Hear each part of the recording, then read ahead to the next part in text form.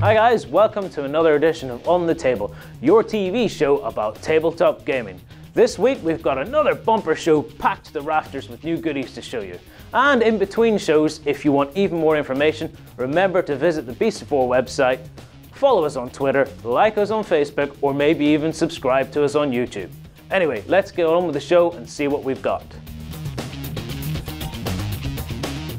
If you play Smog 13th Hour, or you're a collector and painter of fine miniatures, then you'll know it's always an exciting day when Smartmax release a new model. This is Signor Gepetto, the latest model to be added to the game. The character of Signor Gepetto is based on the Italian toy maker from the Pinokio stories. However, in the 13th Hour game, the toy maker has been given a sinister twist and an army of clockwork horrors to do his bidding. Of course, Gepetto wouldn't be complete without his Pinokio, and you can see this Pinokio is far from a real boy. If you're into Eastern fantasy style games, then check out this release from Bushido. Here's the concept art for a new duo called The Spirit and the Orphan. Here's how the actual miniature turned out, and I think it's safe to say that it's really close to the concept art and therefore really good. With that in mind, we're really excited to see how this guy turns out based on his concept art. While we're in a Japanese frame of mind, Anima Tactics is a game based around the fantastic imagery of Japanese anime, and these new models are additions to the Black Sun faction, a fantasy megacorporation who specialise in the reclaiming of magical artifacts and the creation of powerful weapons for sorcerers. The game has many characters of opposing alignments battling for the honour of their faction while also following their own agenda. Look out for more coverage on Anima Tactics on Beast of War soon. Dystopian Wars is a wargame set in a reimagined Victorian world where science fiction collides with steam power to produce flying battleships and huge mechanical war machines fighting for control of Earth. These latest Corvette ships may not be the biggest hitters in your armada, but they provide a tactical advantage and can easily engulf larger vessels when acting as a group. What else can you expect to see in a game of Dystopian Wars? Well, take a look at these models and check out those massive mechanical machines that you could have sitting on your table. Darksword Miniatures are the creators of some of the most sensational fantasy miniatures around, and in many ways their style is more traditional than some of the more outlandish models we often review, but nonetheless these sculpts are executed with a simple grace that makes them a joy to paint, and they're suitable for any 28mm fantasy wargame you care to name. Many of the models are based on the art of popular fantasy artists such as Larry Elmore, but they've also created a range of miniatures for a Game of Thrones based on the works of George R.R. Martin. So if you need a Lannister or a Stark, then you know where to go. If you're a fan of Game of Thrones, then you may be interested to know there's actually a board game based on your favourite series. It's a mixture of conquest and intrigue and has been created by Fantasy Flight Games and has many hours of gameplay for 2 to 6 players. In fact, why not take a look at it now?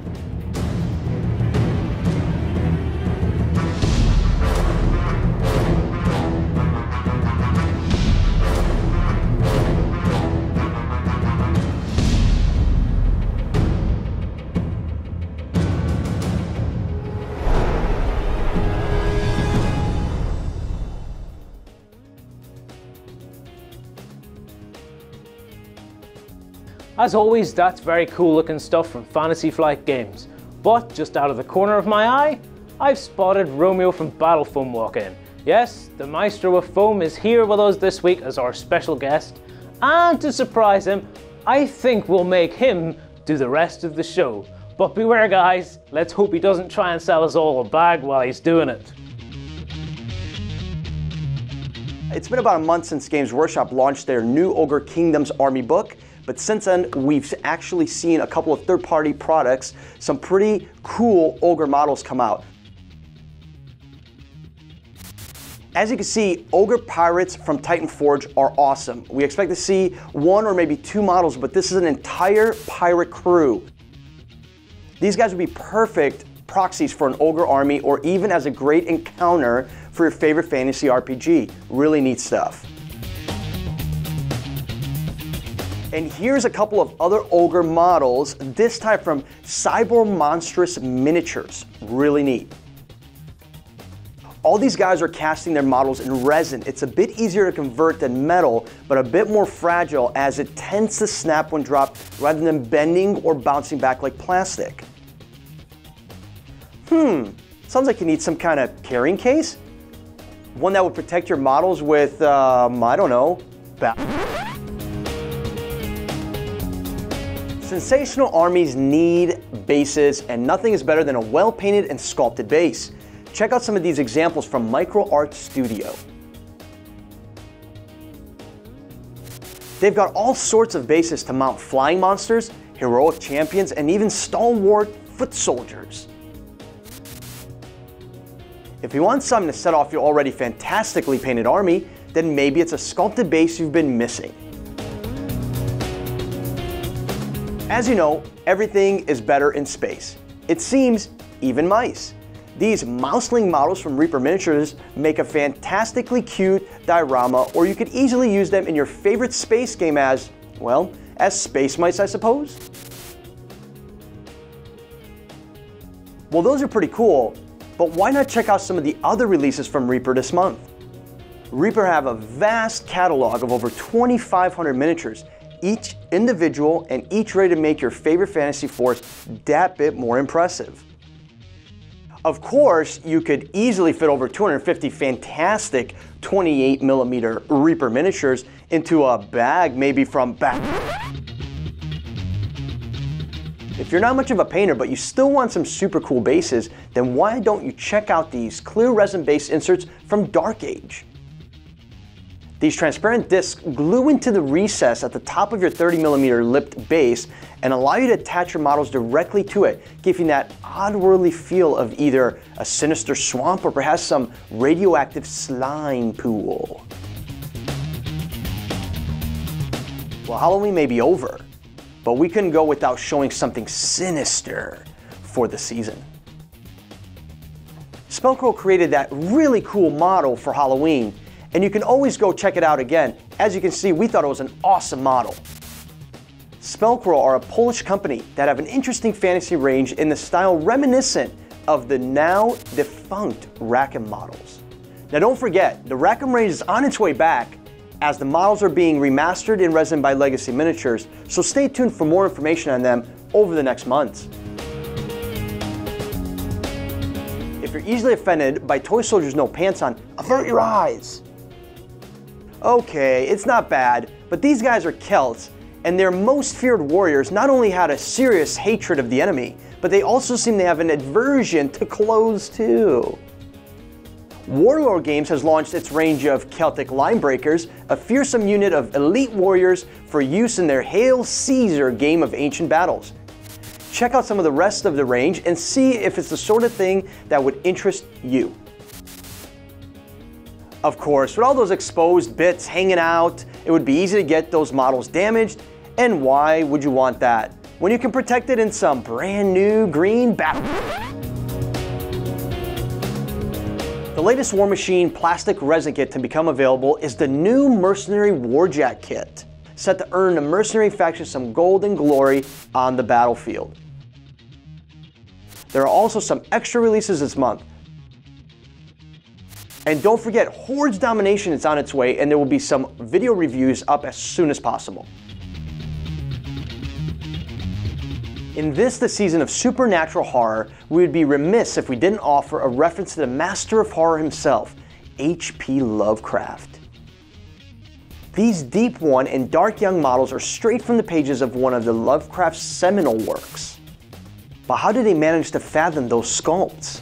Lovecraft himself only described these things as horrors of tentacles, shadows, and cycloptic madness. Perhaps Blackball Games knows something we don't, or something we never meant to know.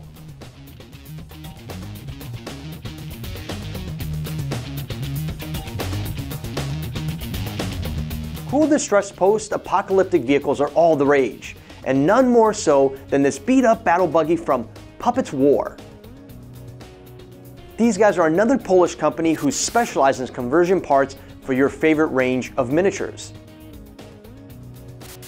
This model could easily fit into any gothic sci-fi game, or indeed a near future game, where everyone has gone a bit Mad Max.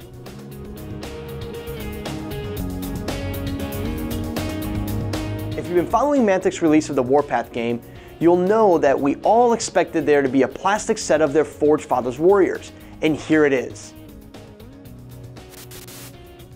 The official launch of the Warpath starter game is on the 12th of November, and if you're in or around Nottingham on that date, Mantic Games will be holding their open day, where you can get to see some games of Warpath played, as well as pose your own questions directly to Ronnie Renton, the head of Mantic, and Alessio Cavatore, the creator of the game rules and Warpath universe. Infinity are at it again with another stunning set of releases. Check these out.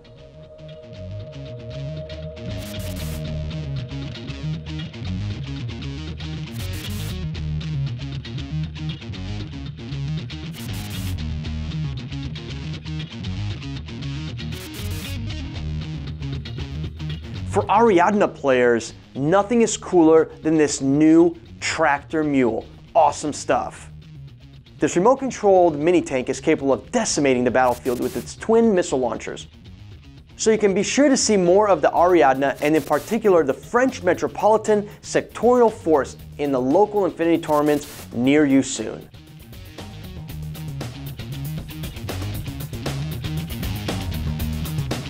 For those of you who have not checked out the Beasts of War website, you may not know that you can find some crazy hints and tips about how to play your favorite tabletop games.